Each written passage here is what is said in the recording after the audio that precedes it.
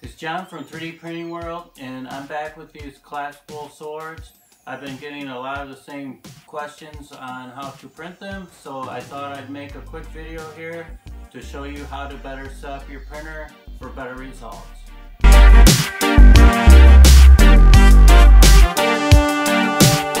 So all these files for these collapsible swords are available on my Thingiverse page. And some of them, like this katana sword, prints as one piece. It prints vertically like this, and so when you lift it off the bed, it actually will expand. And they catch based off an angle of each piece. And then there's other versions, like this lightsaber here, that actually prints in 3 pieces, so that you can change the color of the blade. So it has a cap that unscrews and allows you to print just the blade and these pieces separately, so you can print them in different colors. And as well, there's also a vase mold versions of the blades. So with this lightsaber here, the blade was actually printed in vase mode. So there's a file for each segment, so that you can print these separately in vase mode. With this one, I actually used a 0.8 nozzle, but you can also, which I'm printing back here, you can also print it with a 4.4 nozzle. You just need to make sure that your line width is set at 0.8.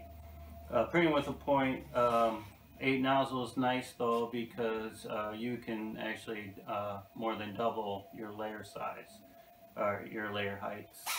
But whether you're printing them in vase mode or you're printing them as one piece like this, each technique you can run into certain problems.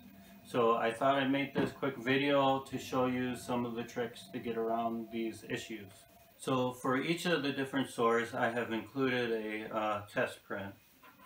And what the test print is a series of 3 rings that allows you to verify that they're not fused together and that you're extruding the right thickness. So the biggest issue people are going to have with these swords is that the segments are fusing together, or that the sword does not extend as far as it should. So this print will allow you to test it and to calibrate your printer better to get better results. I've got a lot of questions. People have asked, hey, I printed out the test print, but they don't interlock. What's wrong? Well, the test print isn't actually designed to interlock. It uses the same taper as the swords do, and the swords require 5 or 6 inches to actually lock. So these aren't really designed to lock. If you printed these together and they actually separate, then that's a good print. You can see here that this test print actually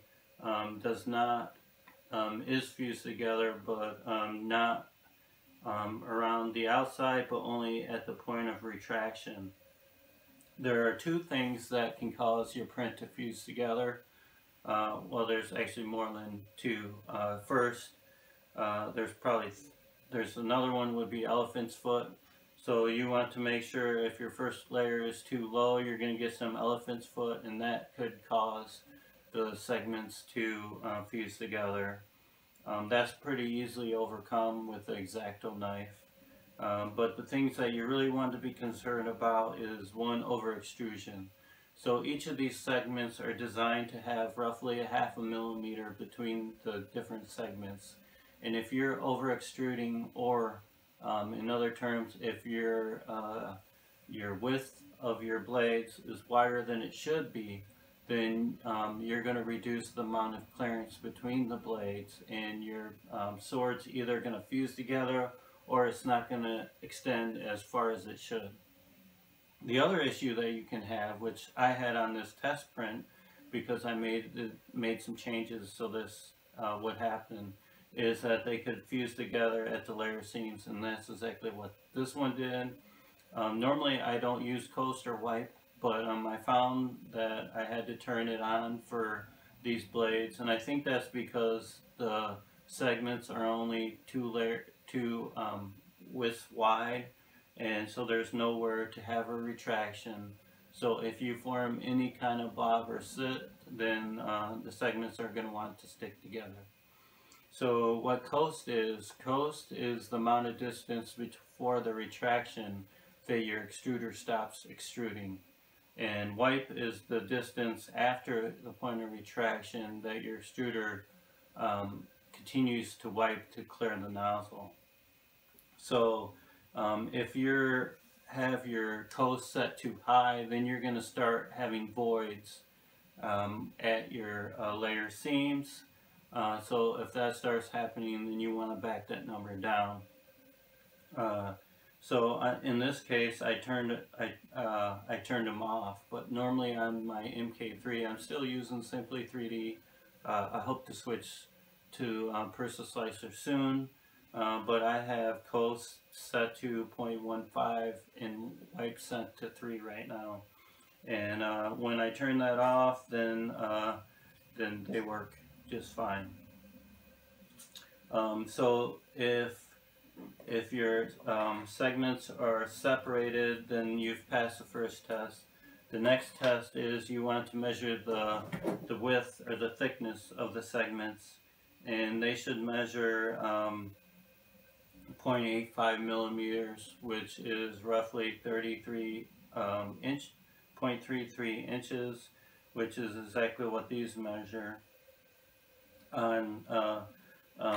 I have calibrated the extruder for this printer, so I normally run 0.92% extrusion rate. But for this one, not only did I turn off coast and wipe, but I also turned up my extrusion multiplier to 100%. And so the results of that would be a wider extrusion. If your blade is fused together or not extending as far as it should be, what you would adjust would be your extrusion multiplier, or I think in Cura it's called flow rate. You would adjust that to get a thinner segment so that it would actually extrude farther, or the sword will extend farther. So those are the kind of tricks that you would do if you're printing the blade together as one piece. I have two test prints here. The one on the right is with my extruder multiplier calibrated. It's set to 0.92%. And the one on the left is with my extruder multiplier just set at 100. So if I measure the one on the right, you can see that it measures roughly 0.34, 0.35, 0.34, 0.34, 0.34 of an inch. It's supposed to measure 0.85 millimeters, which I think is 0.33 inches. So if I test the one on the left here with the extrusion multiplier set at 100%, you can see is here 0.37, 0.37, 0.36, 0.39, 0.39. So it's over extruding and keeping a wider width than it should. And as a result, your sword is not going to extend as far with your extrusion multiplier not set properly.